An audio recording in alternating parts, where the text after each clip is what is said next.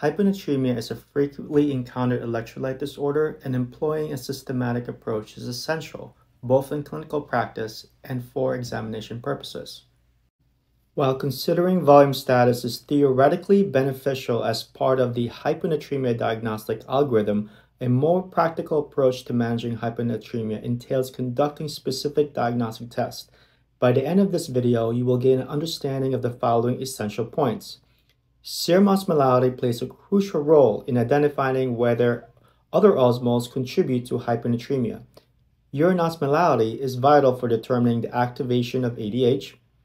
Urine sodium levels are essential to assessing whether the renin-angiotensin-aldosterone system, RAS, is activated. If it is activated, this test also helps determine whether ADH secretion is appropriate or inappropriate. Serum uric acid levels are particularly valuable in differentiating between SIADH and other causes of hyponatremia. Hyponatremia is characterized by a low serum sodium levels of less than 135. When you encounter a hyponatremia case, ask yourself, what is causing the low sodium? Evaluation begins with the measurement of serum osmolality. Serum osmolality equals 2 times sodium plus glucose over 18 plus BUN over 2.8. It is a quick calculation to remember for your exam, so please memorize this formula in order to rule out other osmoles contributing to the hyponatremia. If the serum osmolality is low, then you have a true hyponatremia. In true hyponatremia, the low serum osmolality drives water into the intracellular component, leading to a cellular edema and often leading to symptoms related to hyponatremia. If the serum osmolality is normal or high, consider conditions associated with false hyponatremia. In false hyponatremia, the low serum sodium level is associated with a normal or high serum osmolality and tonicity. An elevated serum osmolality draws water from the intracellular component to the extracellular component. There are two different types of false hyponatremia. A normal serum osmolality of 285 to 295 with hyponatremia is associated with pseudo-hyponatremia. If the serum osmolality is elevated and water doesn't move in or out of the cells, then think of conditions related to pseudo-hyponatremia. In pseudo-hyponatremia, both the serum osmolality and tonicity are normal.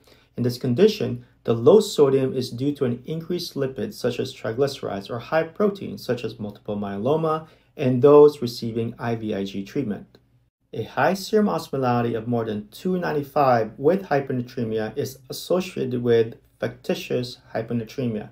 In this condition, the extracellular component is hypertonic, causing water to move out of the cell. The water that moves out of the cell will dilute the serum sodium, causing a falsely low serum sodium level. Examples are hyperglycemia and patients receiving mannitol.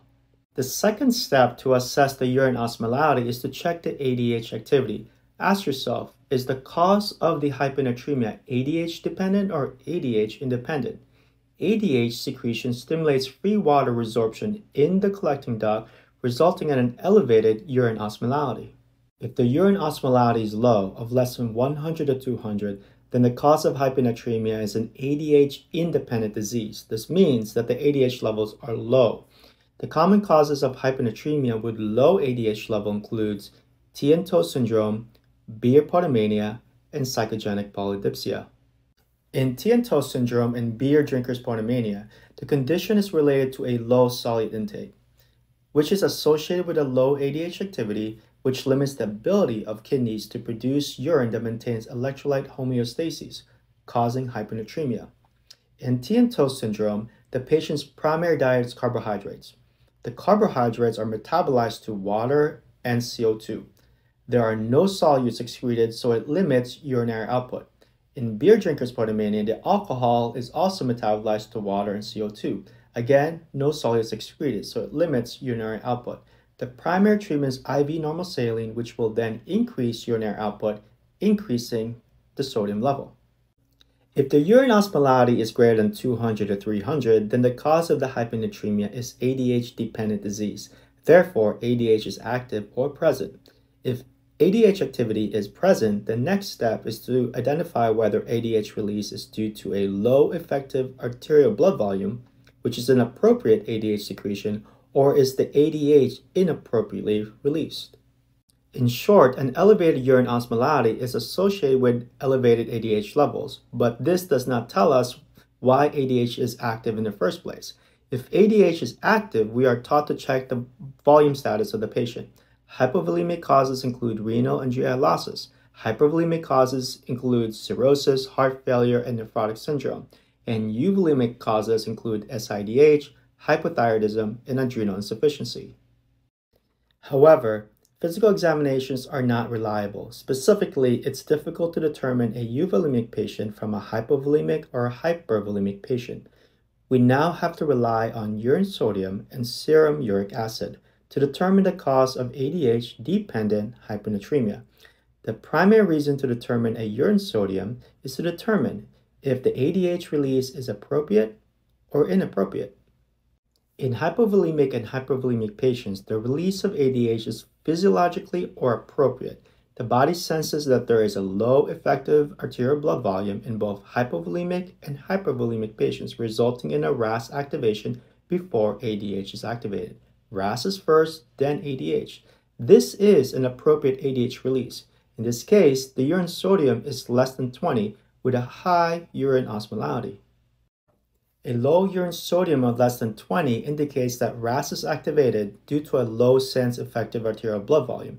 When RAS is activated, the angiotensin system in the proximal tubule and the aldosterone in the distal tubules result in an increased reabsorption of water, then water follows. When there's about 10 to 15% blood volume loss, ADH is then released.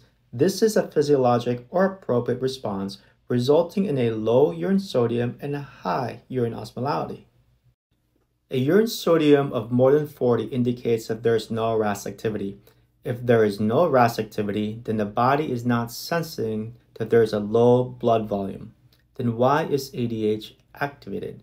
If RAS is not activated but ADH is secreted, this is related to an inappropriate ADH secretion. ADH release in euvolemic hyponatremia is unrelated to decreased perfusion from hypotension and volume depletion. In patients with euvolemic hyponatremia, the water intake exceeds the amount of sodium excreted. The three common causes of euvolemic hyponatremia are adrenal insufficiency, so check a cortisol level, hypothyroidism, check a TSH, and SIDH, check a low BUN and a low serum uric acid. Checking a serum uric acid level is helpful in determining if the cause is related to SIDH or another cause. A lower serum uric acid is helpful to identify that the hyponatremia is less likely due to a low effective arterial blood volume mediated ADH release. Remember in your step 1, renal physiology key points. Both sodium and uric acid reabsorption occur in the proximal tubules. If there is a low effective arterial blood volume, there will be an increase in sodium and uric acid reabsorption. In an EABV expansion, such as SIDH, there will be a low sodium and a uric acid wasting, which results in an elevated urine sodium and uric acid levels, subsequently resulting in a low sodium and a low serum uric acid of less than 4. The differential diagnosis of SIDH includes CNS disease such as tumor, histiocytosis X, and meningitis, drugs such as antipsychotics, narcotics, oxytocin, SSRIs, and sulfonylureas. Nausea is a potent stimulus of ADH release. Paraneoplastic syndrome, pulmonary disease such as TB, and pneumonia. A 50-year-old male patient presents to the ER with complaints of shortness of breath. Lab findings showed a serum sodium 126, urine osmolality of 340, and a urine sodium of 16. Which of the following is the most likely cause of his hyponatremia? SIADH, tea and toast syndrome, hyponatremia, or heart failure? The most probable cause of this patient's hyponatremia is heart failure. In heart failure, hyponatremia is characterized by an increased extracellular fluid volume, but a decreased effective circulating blood volume. The release of ADH is appropriate, along with a relatively high serum osmolality compared to serum osmolality. Due to the reduced effective circulating blood volume, the kidneys conserve sodium, leading to a typical urine excretion of less than 20. Tea and toast in beer portomania is associated with a urine osmolality of less than 200 or 300. SIDH is associated with a urine sodium of more than 40. A 40-year-old male patient is being assessed for hyponatremia. His serum sodium is 126, BUN 10, serum creatinine 1.0, a serum osmolality of 250, a urine osmolality of 420, and a urine sodium of 48. What is the most probable cause of his hyponatremia? Is it SIDH, tea and toast syndrome, beer portomania, or heart failure? The most likely cause of his hyponatremia is SIADH. In SIADH, normovolemic hyponatremia is typically associated with a low to normal BUN and creatinine levels. The urine osmolality is inappropriately high when compared to the plasma osmolality. Since the plasma volume remains normal in SIDH, the kidneys do not effectively conserve sodium, and this results in a urine sodium excretion of greater than 40. A 52-year-old male patient with schizophrenia arrived in the ER due to delusions.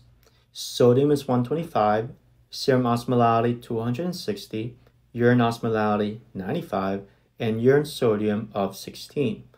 What is the likely cause of his hyponatremia? Is it SIDH from probably taking antipsychotics, polydipsia, or hypovolemia? The most probable cause of his hyponatremia is likely polydipsia. The urine osmolality is less than 100. This indicates excessive water intake, which is commonly observed in cases of psychogenic polydipsia or patients with inadequate solute intakes. Now let's review. What is the formula for serum osmolality? That's 2 times sodium plus glucose over 18 plus BUN over 2.8. How to distinguish between true and false hyponatremia? You have to look at the serum osmolality. In pseudohyponatremia, what is the typical serum osmolality range? Pseudohyponatremia is often associated with a serum osmolality between 285 and 295. What are the examples of conditions causing pseudohyponatremia? That's high triglyceride levels in conditions with high protein content, such as multiple myeloma, that can lead to pseudohyponatremia.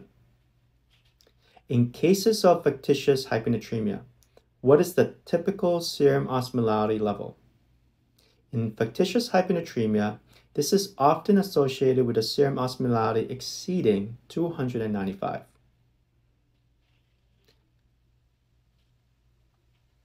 What are the common examples of factitious hyponatremia inducers? Those are hypoglycemia and those receiving mannitol are common causes of factitious hyponatremia. When assessing for hyponatremia alongside a low urine osmolality, usually less than 100 or 200, which conditions may be involved? These conditions likely are related to tea and toast syndrome, beer drinkers portomania, and psychogenic polydipsia. These are associated with hyponatremia and a low urine osmolality. If the urine sodium levels are above 40, does that indicate RAS activation? No. Elevated urine sodium levels typically do not indicate RAS activation. What are the 3 common causes of hypovolemic hyponatremia? Hypovolemic hyponatremia can be caused by adrenal insufficiency, hypothyroidism, and SIDH. Which blood test can be helpful in diagnosing SIDH? A serum uric acid level of less than 4 is often a helpful blood test in determining if the cause is related to SIDH. Hyponatremia is a critical topic in the USMLE Step 2 examination and prep because it is a common electrolyte imbalance with significant clinical implications. Keep in mind that the USMLE Step 2 CK test comprises about 60% of internal medicine related questions, and scoring well on this exam is crucial when applying for a residency program. Thank you for tuning in. If you found this valuable, please consider subscribing for more high-yield content that can assist you in preparing for your internal medicine shelf exam and Step 2 CK. Our YouTube channel and Instagram offer daily key points to enhance your Anki flashcards or notes. We provide short-form videos that cover essential concepts and offer guidance on approaching clinical questions. Thank you, and have a good day.